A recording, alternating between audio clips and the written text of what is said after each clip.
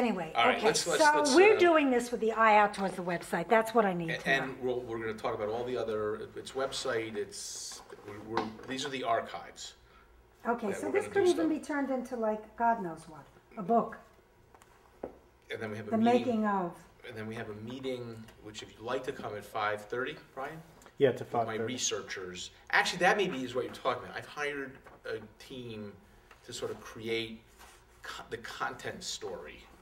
Oh, really? It's not for the website specifically, it's just sort of how do you organize So you the story. show somebody in a theatrical person like what this is, what the This story it's is? like if we were pitching this to Newsweek as a special, a special edition on Galileo, Right. this is kind of like some of the 6 or 7 big stories, and I'm going to hear what they've come up with. They've Oh, been that's a working on it good for idea. 2 months. That must be what we were talking about. That's a good idea. Yeah, so Okay. you're welcome to come back and sit in and listen. Where is it? Back at Tribeca, and just Maybe. sort of listen in, Yeah, and I you'll kind of I get a won't say sense. anything, I just like to And- hear. Okay, so Okay, let's so- start with, All right, let's figure. Let me get my music brain in gear, because I'm I have to tell you something that, depended on what was sort of catching my attention at the time. right, And there would typically be a quote, either a true quote or sometimes an apocryphal quote, such as in the case of "And Yet It Moves," and that would be sort of the beginning of a process. So Alan and I would typically work on getting down the basic tracks. I'd come in and say, okay, here's the verse, here's the chorus, I don't have a bridge. you mean lyric-wise you would come in with that, or you'd come in with the chords? It all depended on the song. Could be Usually either. the music came first, I see. but sometimes we'd work on it together. In other words, it'd be music and lyrics.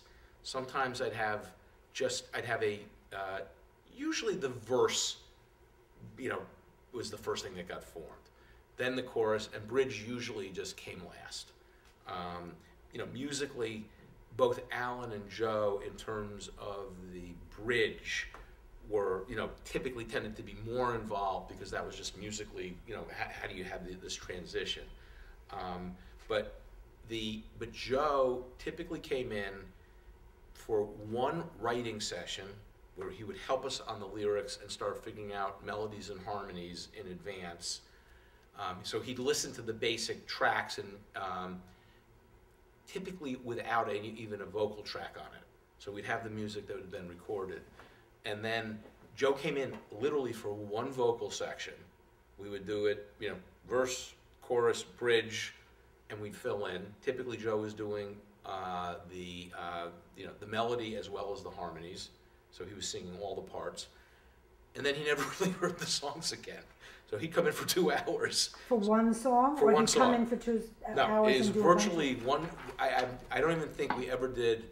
Maybe we did one session where we did more than one song, but it was really a song where Alan and I. It might take us a month to get the music written and then down on the basic tracks, and this was all done kind of part time.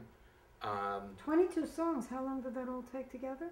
Well, it's kind of, I think sort of 1998 to 2003 was sort of the main body of work. So sometimes we crank out, I'm trying to remember what year it was. One summer we sort of banged out 3 or 4 songs. But usually it was, when was I inspired? I'd call up Alan, when do you have time? And I was typically at Alan's at least one night a week. Really? Could Could you do this now? No. Could you Now? imagine? Yeah. Oh, God. With your schedule? I've been trying to get down to Alan's just for my sanity for the last 2 years. Yeah. He's a busy guy, though. We can't. But it was just, the process was so. Well, why don't we take each song at a time? Okay, and so let's just go. I mean, Yeah, and we'll, I think we should start with the way it is on the CDs, only because Okay. for some reason All right, because that'll give us a the way structure. it was done on the CD is telling the story. Okay. Correct. So It's giving the main arc to the story. right. Okay. So Rules by Fools, for example, which is one of my favorites, I feel it's really melodic in a classic rock kind of way, and Joe's vocals, Jolene's vocal, is it Jolene really? Jolene. That's Jolene. Yeah. It could be And Joe. why- Sometimes we call him Joe. His vocals, I think, kind of bring a personality to it, but do you remember the circumstances under which this was done and how you did it? Did you come in with lyrics? Did you come in with a guitar riff? Yeah, I think for Rules by Fools, the thrust of the song is really Galileo as the rock star professor who refused to teach in the traditional robes or to give his lectures in Latin. He would deliver them in Italian. And so I kind of had this image. It was sort of that the Mick Jagger coming in to teach these courses, and he would give these kind of epic lectures. And what was the sort of the storyline behind Rules by Fools is that scholasticism, which is really sort of the school of knowledge as it was being taught in the universities, different than religion, was all predicated on Aristotle as the organizing principle. And while Aristotle was a fantastic philosopher, he was a pretty lousy scientist. And Galileo, and it was, everything was accepted at face value. And so Rules by Fools was really Galileo challenging Aristotle, which was academic heresy, forget about religion. And Galileo managed to alienate the academic community as well as the religious community. And in fact, he was much more supported by the religious community for the first phase of his life than by the academic community, partly because of his arrogance. So, okay, I think this is very good to do in 2 parts with each song, if Okay. it applies. is this too, I mean... No. That was literally 1 3/4 minutes talking about the meaning behind the Okay. song. Then I think if we do that also for each song about musically, I mean, some songs will lend themselves more to one than the other. I mean, I don't want to, what's the word, inhibit you, and I Okay. don't want to cut you off, but you know so much about this. Well, that's why I say I want that a you could soundbite talk, also. so that's why I wanted to stop this. Okay, that's after fine. No, that, that's good. Because that's the That's good good. meat of what Okay. the song is about. Okay. Now tell me how you wrote All right, that song, let me, if you remember. Can we just, only because that was the first You take. want to do it again? Well, I just want to get a couple more sound bites in. Sure. Okay. Yeah. And of let course. me, because So now we're talking 'cause about I'm sort of Rules by- reminding myself as we're going along. So Rules by Fools opens the piece. Opens the piece, and what Rules by Fools is really about is Galileo challenging Aristotle. And Galileo was inspired by Aristotle, but thought from a scientific standpoint, Aristotle, take it again. Okay, and don't forget to bring in the rock star thing too, Okay. because that's. All right, let me see if I can get that. All right. Rules by Fools was really, had a couple different threads that kind of came together to make the song. One was Aristotle had been the founding light of philosophical and intellectual thought since the 3 and 4 centuries BC. However, from a scientific standpoint, many of his observations and his theories were completely false. However, invoking Aristotle had an authority where people just accepted things as true. And so Galileo was trying to show people that Aristotle was a bit of a boob, and hence it was the inspiration for Rules by Fools. And it was, and in the academic circles, it created a great deal of animosity and resentment because Aristotle was the authority on everything. Also, Galileo, in giving his lectures, my image was this kind of rebel rock star walking in, refusing to give the lecture in Latin, which was the tradition, refusing to wear the long robes that most academics wore. He was literally a rock star walking in and delivering these outrageous lectures that got all of the students incredibly excited. At the same time, it was very destabilizing for the rest of the university because there was this incredibly popular professor who was breaking all the rules. Great. How do you write the song? Do you remember? Yeah, the song, this was an open G tuning, one of the early songs which we did in open G tuning, which was literally unencumbered by any theory or any study of music. It's very liberating, and a lot of it is sort of picking out unusual chord patterns and just listening to the voicings on the guitar.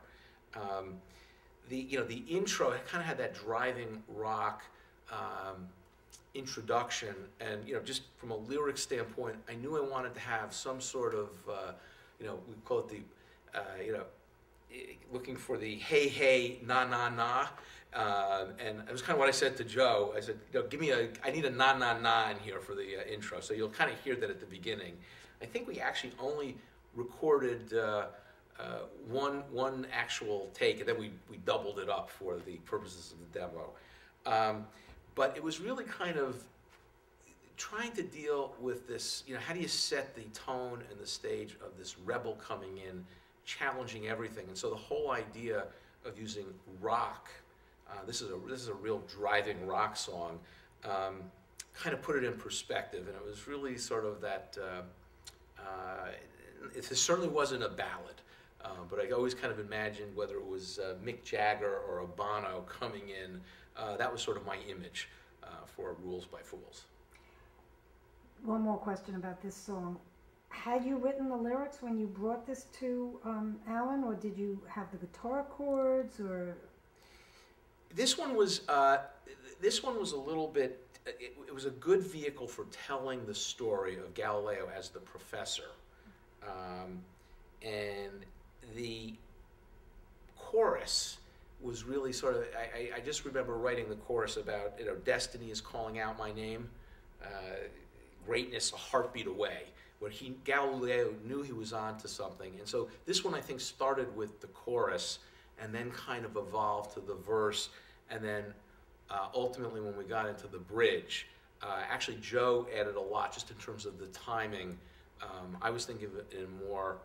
It kind of has an offbeat lyric to it, where instead of coming in on the chords, it was, I don't know if you call it syncopation, but it was more of a syncopated beat on the bridge. But this one, hard to remember what the sequence was, but I do know that this one was written sort of in pieces, because I do remember the chorus, the verse. Alan and I actually had a whole big discussion about even the opening, the first line of the verse, which was, what's all this fuss about? And Alan was putting the emphasis, I wanted to, what's all this fuss about? And Alan wanted to have it a slightly more, what's all this fuss about? And so that was probably one of our few musical arguments. It was kind of fun, and I kind of ended up somewhere in the middle. But a lot of it had to do, I was learning songwriting with Joe and Alan, and how, it was a very interesting process where you just sort of learn the tricks of the trade. They would tell me, don't worry if words don't exactly rhyme. I remember Alan saying to me once, he said, Jolene could sing the alphabet, just don't worry about it. So that was kind of, and by the time this 22 songs, I said, you know what, Jolene could sing the alphabet and make it sound interesting. Actually, very funny, I actually wrote a song about singing the alphabet that we never recorded, but it was really kind of one of those things that sort of transpired from this. So someday we'll do my alphabet song. Had you ever, just to digress for 1 second, had you ever written a song before any of this?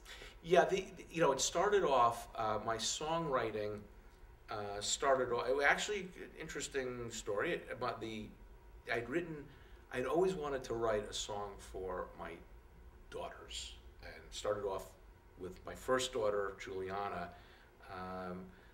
The first time I think I recorded with Joe Lynn was he came in to sing a song that I had written.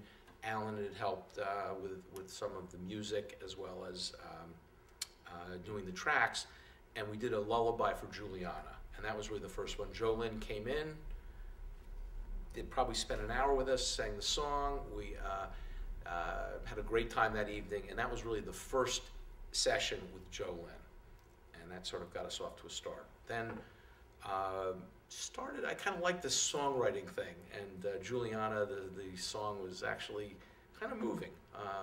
We never really released it anywhere. It was really just for personal consumption, but it was really the first song that I had done with Joe Lynn.